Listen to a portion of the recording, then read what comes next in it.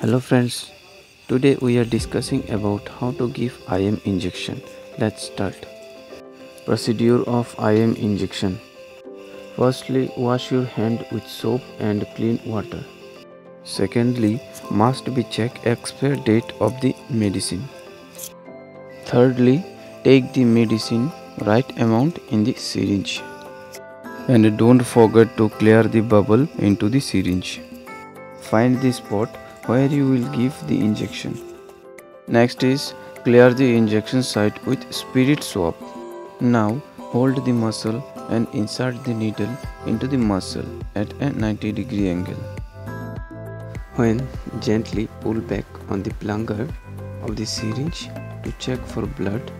If blood appears in the syringe, withdraw the needle and syringe and press the spirit swab on the injection spot.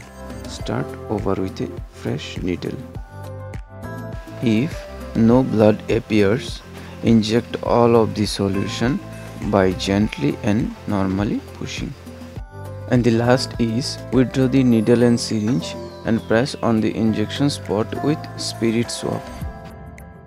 After care, gently pressure should be applied if bleeding occurs, and used needles should be disposed of safely in a sharp container to prevent injury.